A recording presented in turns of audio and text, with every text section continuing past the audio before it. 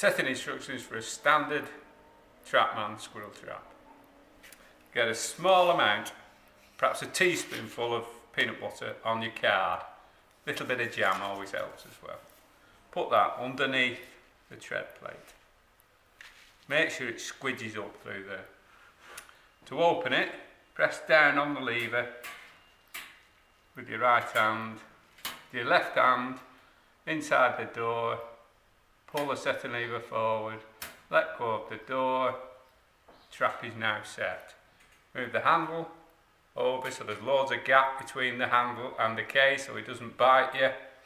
Squirrel walks in, reaches over the tread plate to get the bait, steps on the tread plate, caught.